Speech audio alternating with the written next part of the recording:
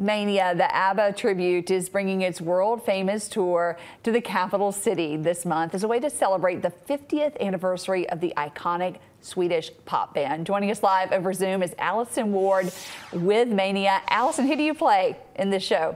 Hi everybody. I'm very lucky. I get to wear a blonde wig every night and play Agneta in the show. You are known as one of the best ABBA tribute bands. Talk about the preparations to put on this show.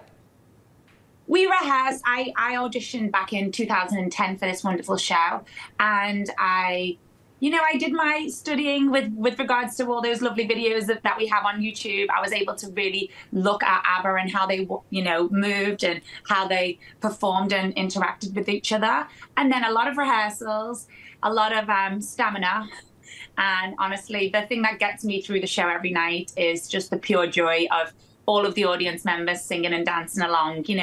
Tour life is exhausting, but every time you do the show, my heart is full because it's just so wonderful seeing the fans so happy. That applause, the singing and dancing along, that really has to motivate you and put all that hard work into perspective for you. You talked about how you studied your character, the dance moves, and so much more.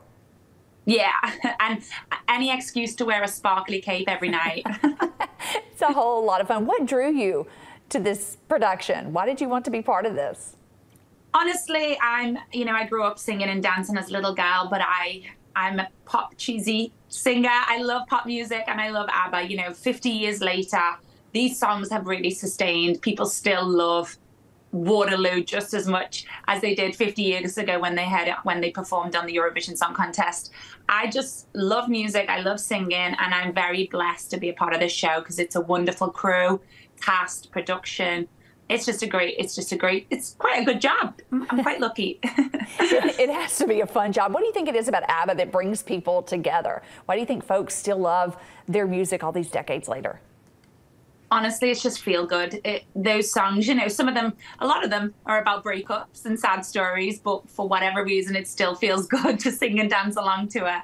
I honestly just think that through the years, we have different age audience members. We have little girls with their mums and grandparents. I think it just makes everybody happy. Dancing and singing along to Dancing Queen has to be, my absolute favorite moment every night when they all go crazy with the intro of Dancing Queen. So that has to be a great feel good music.